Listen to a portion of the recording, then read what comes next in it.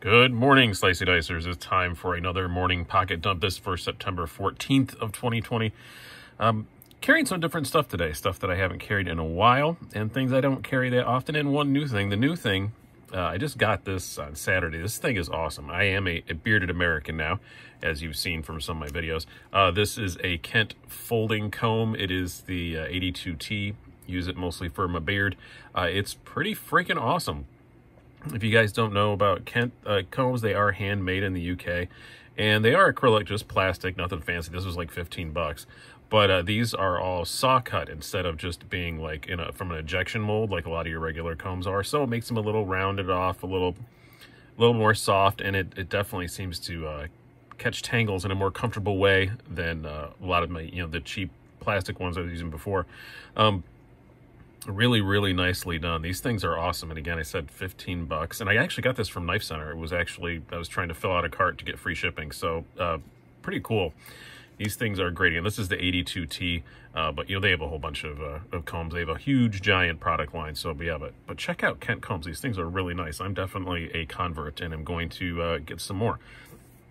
Next up, this is something I don't carry that often. I'm not really a huge Hank guy. It's gonna be kind of a dreary morning, and I'm gonna be outside doing some stuff. So yeah, just wipe my glasses off, stuff like that. So I am carrying this. This is from Shadowborn Hanks. It was a nice gift from a viewer. Like I said, I don't normally carry Hanks, so I probably wouldn't have bought one if somebody didn't send them. They sent me a couple Star Wars ones. That's pretty cool. And as you'll see later in the day, in another video, it's going to be kind of a Star Wars-y sort of day around here, so thought that was appropriate. Flashlight, again, dreary. I'm going to be outside. This is the E-TAC D3C. Again, you guys have seen this before. Pretty cool little light. I very much enjoy it. It's just a nice titanium, pretty simple flashlight, and they're not too horribly expensive. I think they're like 70 bucks. Watch today. It's a weekday, it's a work day. I like having my Bluetooth connectivity for alarms and things like that. So back to the Casio 5600 with lots of acronyms after it that I can never remember, but it's a Bluetooth one. Secondary knife, have not carried this a long time, and honestly kind of almost even forgot that it existed, sort of, but now they've come out with, Kaiser's come out with newer versions, and it reminded me of this. So they've come out with some fancier ones in my cart, and I believe S35VN, I'm not sure, I can't remember. I think it's an upgraded blade steel as well.